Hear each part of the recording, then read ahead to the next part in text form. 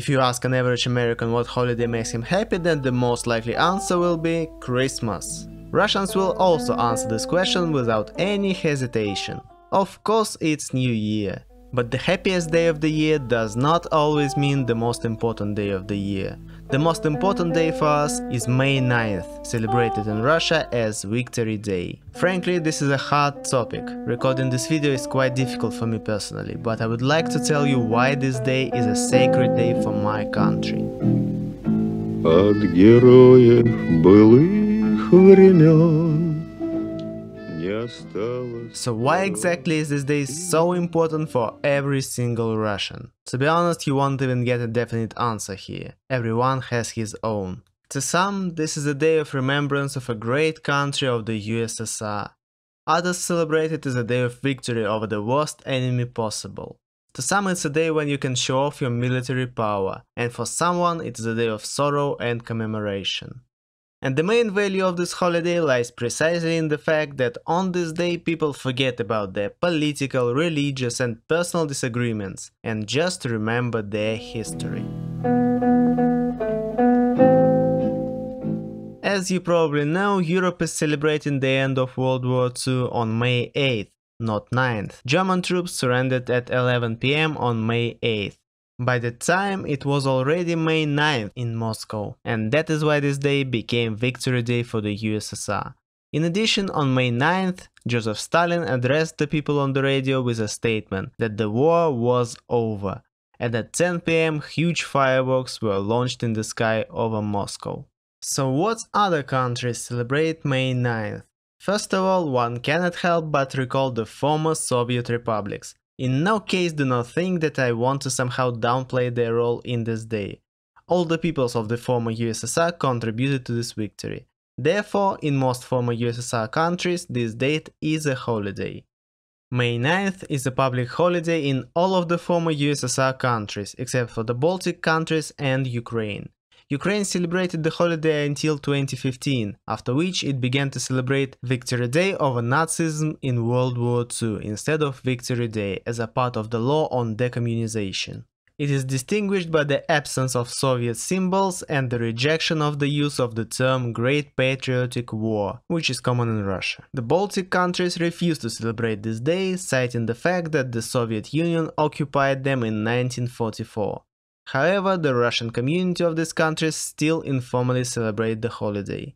Among other countries celebrated May 9th, we can mention Israel, where this day is an official nation holiday day of commemoration. Informal and semi-official celebrations are also held in Germany, Poland, Serbia, Romania and Bulgaria. Each holiday is celebrated differently, and each holiday has its own symbols and traditions. Some of them are personal to each human being, and it is difficult to explain them to a foreigner. But Victory Day has 5 main common symbols and traditions, and let's begin with the moment of their chronological appearance. Of course, it was the banner that came first. It appeared even before the final victory, on May 1st, when it was raised above the Reichstag by 2 Soviet soldiers, a Russian and a Georgian. Many people know that the victory banner is the flag of the 150th Rifle Division. Each of the 9 divisions of the 3rd Shock Army, which was the first in the center of Berlin, made one banner in April 1945, especially for this occasion. But not many people know that this flag was not the first red flag to find itself on the roof of the Reichstag. The first to set up their homemade flag was Red Army soldier Grigory Bulatov on April 30th. He was a part of a group led by Lieutenant Semyon Sorokin. However, their flag was a simple red mattress cover found in the rubble of a Berlin house, and during the night the flag was destroyed by shelling, so it never became the banner of victory. After the war, the victory banner was transferred to eternal storage at the Museum of the Armed Forces in Moscow. This banner was taken out of the museum only several times. For example, it participated in 1965 parade. Currently, the banner is stored in the underground of the museum, and the exact copy is exhibited in the museum itself. On Victory Day, copies of the victory banner can be raised on buildings along with the state flag of the Russian Federation, and every single victory parade on Red Square in Moscow is opened with the rise of the official copy of the victory banner. Только грозная доблесть их. Contrary to popular belief, the first parade on the occasion of the victory was not held on May 9, 1945, but on June 24, 1945. And by the way, the original victory banner did not participate in it, although according to the initial plan, its display should have opened the parade. Two hero marshals, Zhukov and Rokossovsky, took a vital part in it. First one was the parade inspector and the other one was the parade commander. But what about Stalin, you ask? Another interesting story. According to the memoirs of Vasily Stalin, his father wanted to command the parade. But to do this, it was necessary to ride through a red square on a horse, like Zhukov and Rokossovsky did. Stalin urgently tried to learn how to do this, but during the very first training session he fell from the horse. Naturally, the leader had to abandon such an active role. Strangely enough, for approximately 20 years after the war, this day was practically not celebrated at the state level. Moreover, parades on the occasion of the anniversary of the victory in the USSR took place only 3 times, in 1965, 1985 and 1990. Since 1995, this tradition has become an annual one. But let's go back in the days of the USSR. Why was this day not celebrated and was an ordinary working day? There are several reasons for this. The first is the unwillingness of the authorities to remind people once again about the terrible and destructive war in which up to 30 million of their fellow citizens died. The second reason is less obvious. May the 1st, International Workers' Day or Labor Day, the day of large-scale celebrations and processions in the USSR. Two holidays so close to each other, it is just too much for the hardworking Soviet society. There is of course a third version. After the war, Marshal Zhukov and Rokossovsky were very popular with the ordinary people. Joseph Stalin simply did not want to give the people an occasion to once again recall their heroes, because the USSR should have only one true hero.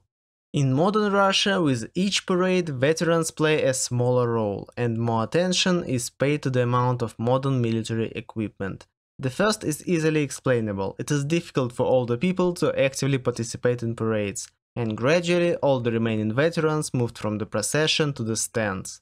The second is perceived by many as a not entirely appropriate demonstration of the country's military power. However, the parade remains the most important attribute of the holiday, with parades being held not only in Moscow but also in many large cities of Russia and the CIS countries.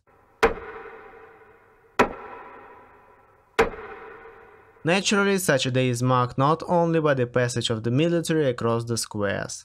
Other traditions include laying wreaths and flowers at the national war memorials. Members of the government usually take part in the wreath-laying ceremony at the tomb of the unknown soldier in Moscow, while ordinary people bring flowers to the eternal flames in their cities or to other major war monuments.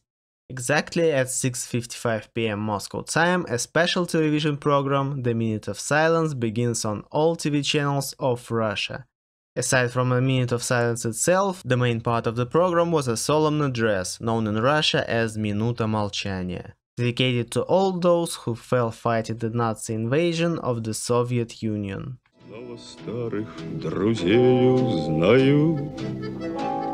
If we talk about modern traditions, the first thing that comes to mind is the wearing of a St. George ribbon. St. George's ribbons are the most recognizable symbol of remembrance in Russia and are as closely associated with Victory Day as poppies with Armistice Day in Britain and the US. For the first time, ribbons appeared as a symbol of victory in 2005. St. George ribbon was a part of a highest army award, the Order of St. George, since 18th century. In terms of colors, it repeats the Guards ribbon on the Orders of Glory and medals for the victory over Germany in the 1941-1945 Great Patriotic War. Currently, it is used as one of the symbols of remembrance, however, perhaps this is the most controversial symbol of them all. First of all, in the USSR there were no St. George ribbons and could not be. St. George. It is definitely not about the USSR. Secondly, the ribbon actually repeats part of the official award, and in Imperial Russia the ribbon was sometimes used as an analog of the Order of St. George, in cases where the chevalier for some reasons could not wear the order itself. In 1914, the St. George ribbon was officially awarded to the General Alexander Sergeyevich Lukomsky as an independent award. Therefore, many people, myself included, believe that they simply do not have the right to wear such a badge. Thirdly, the image of the ribbon in modern Russia is used literally everywhere, including the sale of some products on the eve of the Victory Day. And this is not to mention the fact that one of the sides of the Ukrainian conflict in 2014 decided to use the St. George ribbon as their own symbol. In general, the introduction of this ribbon was a good idea, but not all residents of Russia consider its implementation successful. Talking about successful, the Immortal Regiment. If the St. George ribbon is a common but rather artificial symbol of victory, then the Immortal Regiment processions turned out to be as organic and successful as possible. The idea was rather simple: since veterans cannot participate in the processions on the occasion of Victory Day, their descendants will do it with them and for them. Participants carry pictures of relatives and/or family members who served during the Second World War. This is the newest of all the symbols of victory.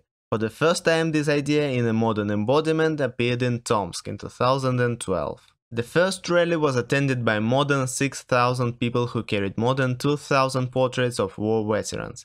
After 3 years, the Immortal Regiment was held at 1,150 cities in 17 countries of the world. In all over the years, this procession was held in more than 80 countries. This year it will be held online, but even a coronavirus pandemic will not interfere with its implementation.